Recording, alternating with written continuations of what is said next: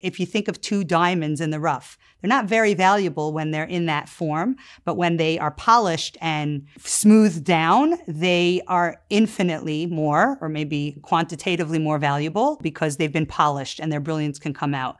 And if you think of two human beings bringing out from one another through their daily interactions, through their commitment to building a future and a home and a life together, we inevitably are going to brush up against one another's challenges, difficulties, the things that aren't so glamorous and charming and beautiful about one another. And that's not a default in the relationship. That's actually the setting. That's actually the intended purpose.